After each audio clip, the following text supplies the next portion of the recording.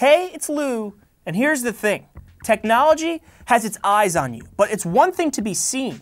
It's something entirely different to be identified. I'm talking about facial recognition technology, which I'll call FRT. It can locate a face in an image, compare it to a database, and report all types of personal information. Oh, look, that random guy is acting strange can become, oh, look, that guy is acting strange, and here's his name, home address, and arrest record. FRT is already deployed in countries across the world, including the US and China, but it's hard to tell exactly where else because the industry lacks oversight. In the US, it's primarily used on previously recorded footage. However, the ability to track and identify people in real time does exist. Either way, this is an extremely powerful tool, and there's sharp disagreement about whether it's too powerful, if anyone can be trusted with it. On the one hand, proponents like law enforcement agencies say it helps find criminals, potentially thwart terrorist attacks, and locate missing people and pets. On the other hand, skeptics like civil rights groups think facial recognition used by governments could threaten due process, can exacerbate racial discrimination, and might lead to weaponized, abusive surveillance. But this isn't solely a law enforcement matter. There are commercial and medical implications for FRT. And connecting all of this is the privacy component. When we know an omniscient eye is keeping tabs on us, will we act freely?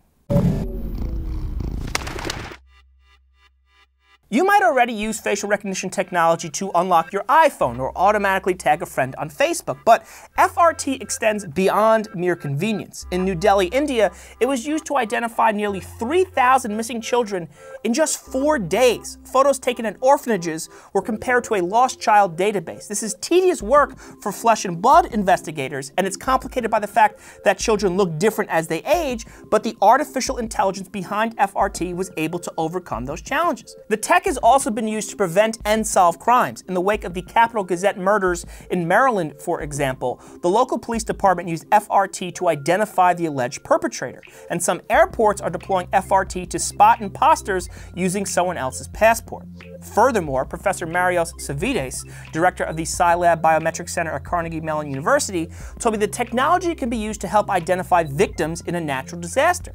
He also highlighted potential uses in medicine, like diagnosing skin cancer or identifying the symptoms of autism. All of this sounds awesome, but Evan Selinger, a philosopher of technology at the Rochester Institute of Technology, told me we can get distracted by all those accomplishments and fail to consider the dark side of FRT. In a paper, he and a colleague described FRT as a menace disguised as a gift and an irresistible tool for oppression. Selinger envisions a situation where the government can arbitrarily track you and learn about your habits, relationships, and interests. He worries it can be used to facilitate harassment. That is, the police can basically stalk suspects or harass innocent citizens. He added that the tech is very easy to abuse because there's no federal U.S. laws governing its use. Several municipalities are currently contemplating legislation. A city supervisor in San Francisco is seeking to ban the local government from using FRT, for example. But in the interim, Selinger says it's pretty much the Wild West. Consider, in 2016, the U.S. Government Accountability Office evaluated the FBI's use of FRT and found it should ensure better privacy and accuracy. One of the big questions is when the FBI has a photo of a potential suspect, what database do they compare it to? And what's in that database? Where are the pictures from? The FBI did not respond to these questions when I posed them, but that 2016 GAO report found that 16 states have given the FBI access to DMV photos. Selinger told me it's easy to imagine the database expanding eventually to include pictures from social media. I asked the New York City Police Department, which has had a facial recognition unit since 2011, what rules govern their use of FRT and what's in their database. They responded, quote, "The NYPD has moved deliberately and responsibly in the use of facial recognition software. There is no NYPD case where an arrest or prosecution was brought on the basis of facial recognition.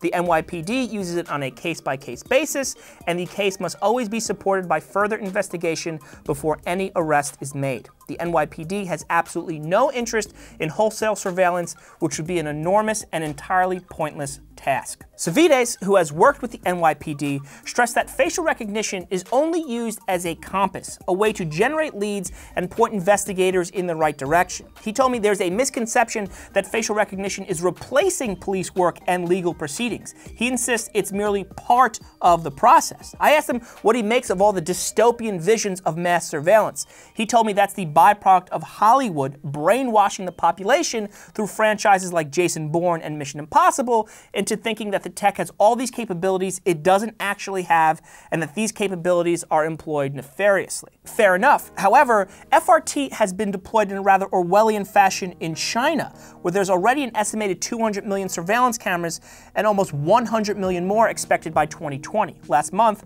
Dutch security researcher Victor Gevers told ZDNet that Chinese police are using FRT to track the GPS coordinates of Uyghur Muslims in the Xinjiang region. This is a minority group that has faced intense repression. According to some estimates, over 1 million Uyghurs are held in political re-education camps. Of course, China is an authoritarian state where dissent is not tolerated. In the US, conversely, civil rights groups like the ACLU and the EFF have fought to limit this type of intrusive surveillance. Real-time FRT is the subject of particularly intense debate. Last year, the Orlando Police Department experimented with Amazon's real-time FRT, which drew criticism. There's a fear that real-time FRT will eventually wind up in police body cams, transforming officers into high-tech surveillance machines. And when an officer knows that the guy in front of him had previously been arrested on a weapons charge, critics worry that might make the officer a little jumpy. Within the FRT industry itself, some leaders have begun grappling with all these implications. In a December 2018 blog post, Microsoft's president called for FRT regulation, and in a June 2018 article for TechCrunch,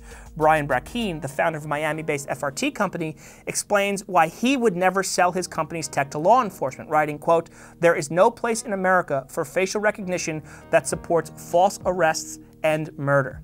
But laws and good intentions aside, there's also serious questions about the accuracy of facial recognition technology. For instance, using Amazon's facial recognition software, the ACLU conducted a test in 2018 that erroneously matched 28 members of Congress with individuals in a public database of mugshots. A disproportionate number of these Congresspeople were people of color, 39%.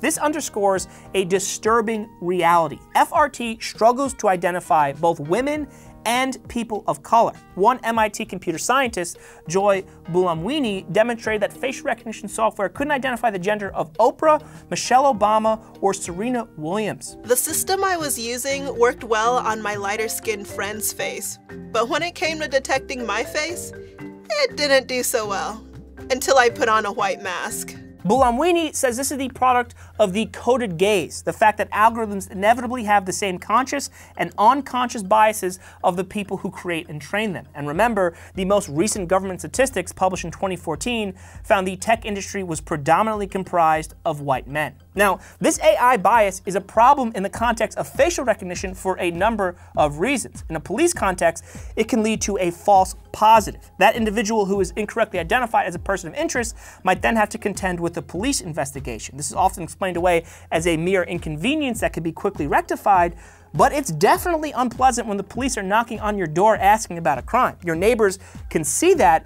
That can change their perception of you forever. And we've seen seemingly innocuous police-civilian interactions turn problematic, even deadly, quite quickly, especially when there's a racial undertone. And keep in mind, Amazon has reportedly pitched its FRT to Immigration and Customs Enforcement. Savides acknowledged that there are issues with FRT, but told me additional research and funding ought to iron out the kinks. He also thinks laws should be passed to govern its use. Lauren Rue, a professor of information systems and analytics at Wake Forest School of Business, is worried that it's too late. She told me that she's particularly concerned with the potential commercial applications of FRT. In the future, retailers might be able to clandestinely scan your face, detect things like your gender, age, ethnicity, and even mood, and then tailor marketing messages that nudge you into certain purchasing decisions that you otherwise would not make. I'd say this is the very edge of where marketing meets exploitation. And in the absence of legislation, companies can create their own databases. A photo of your face can be stored alongside your purchasing history,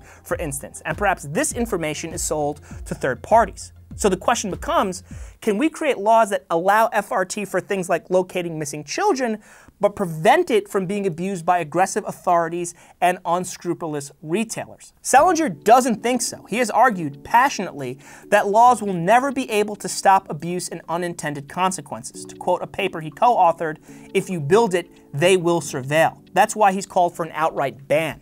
He's particularly worried that FRT will have a chilling effect on behavior. When we know we're being watched and we can be identified, we might think twice about our actions. All right, I countered, but why should I be worried about that if I have nothing to hide? Selinger told me that right and wrong are often subjective. Social norms in different parts of the world force members of the LGBT community to hide their relationships. That doesn't mean those relationships are wrong. And he said the "I've got nothing to hide" argument sort of falls apart when you consider the fact that most people close the door when they go to the bathroom or password protect their email accounts. And besides, you might want to attend a protest or a political rally without the government knowing. Selinger added that FRT can hasten the end of guilty pleasures. I know what he means. When I realized that the music I streamed was being shared with my music snob friends on Spotify, I started listening to a lot less Maroon 5. Eventually, I figured out how to have private listening sessions, but my point is, sometimes we want to obscure our private selves and our private desires from the rest of the world, and there's nothing fishy about that. Selinger told me this gets at a common confusion about privacy. We often think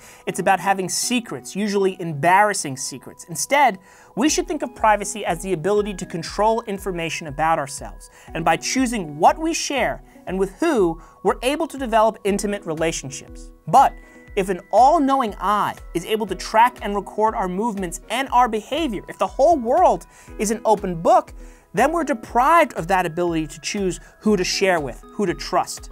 Now, to be clear, FRT doesn't have to slide down the slippery slope towards constant omniscient surveillance. As Safidas told me, it's important not to confuse the current situation with the movie Minority Report. He urged me to underscore the real-world benefits, like finding missing children, and not harp on all the Big Brother speculation.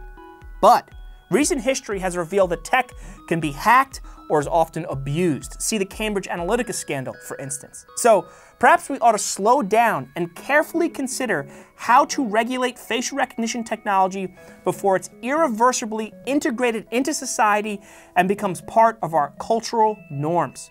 Transparency is essential. We ought to demand it. In the past several decades, we've allowed tech to move too fast and break too many things. It's time we learned a lesson from that experience. Okay, I'm gonna go live my life.